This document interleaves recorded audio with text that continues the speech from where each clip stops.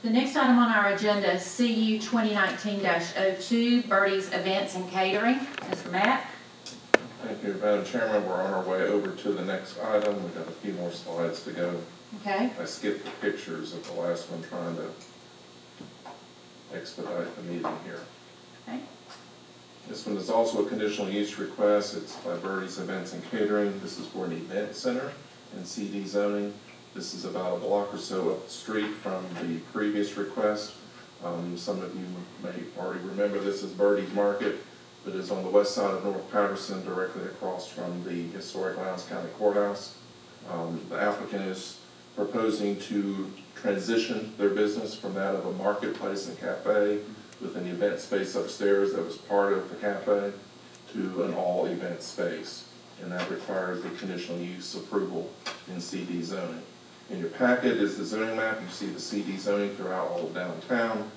The aerial map shows the courthouse rooftop and then the rooftops of what's downtown. This is right adjacent to the sanctuary of First Methodist Church as another point of reference. Also in the pack you have floor plans of the existing building. Very little proposed to be changed other than some remodeling upstairs to better accommodate the event space. But this would be operated by the applicant under their rules and terms, and it's somewhat in affiliation with Steel Magnolia's restaurant, which is about a block away. Okay. And the kitchen, of course, would remain there as well. And you have two conditions. Two conditions with recommending approval of this one. Some of you may recall a few years ago we had a large event center come through for a conditional use called the Patterson. With some of the concerns there were the size and the amount of traffic and people and hours. This is a fraction of that size, so therefore the concerns are nowhere near the same. But some of these conditions come from that approval a few years ago. First one is approval shall be granted in the name of the applicant only for an event center in CD zoning. There shall be no brown bagging of alcoholic beverages, and any events with more than 150 patrons shall be concluded by no later than 1:00 a.m.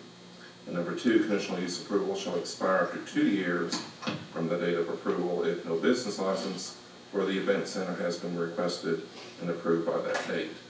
The applicant's business license is currently pending. Okay. Do we have any questions for staff? Madam Chair? Yes. Man, I just curious on two things.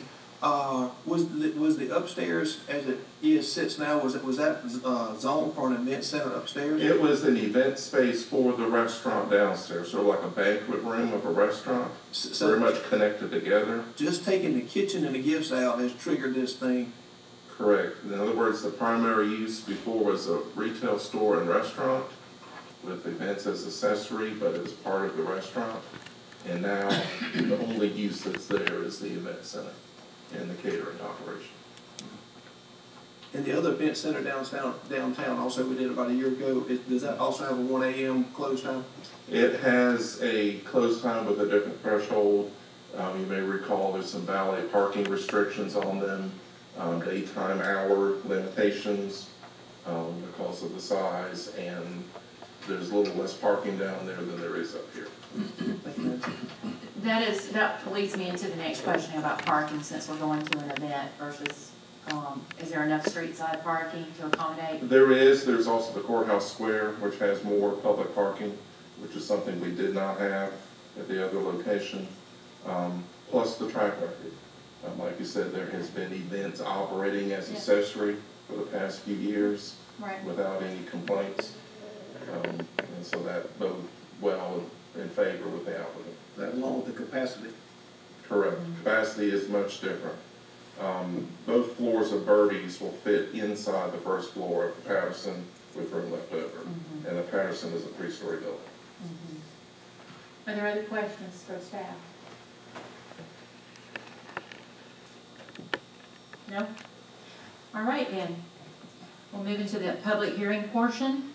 Is there anyone here tonight wishing to speak on behalf of this case? Please come forward. Hello. Hi.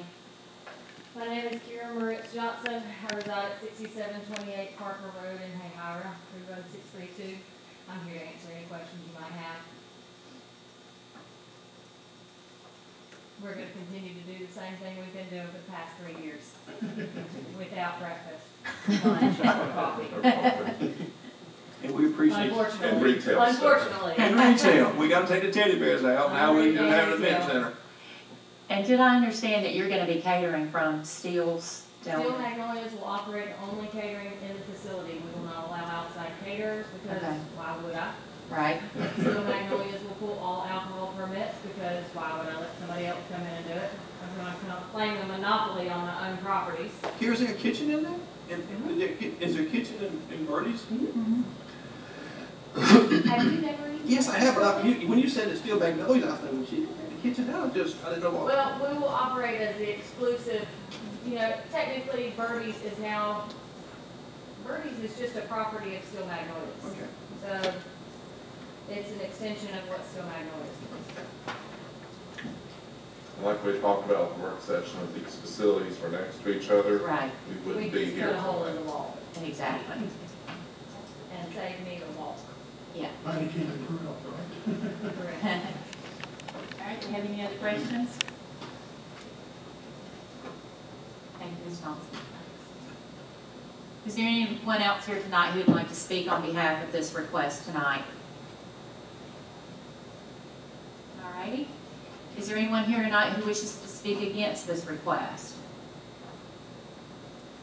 Anyone wishing to speak against the request tonight?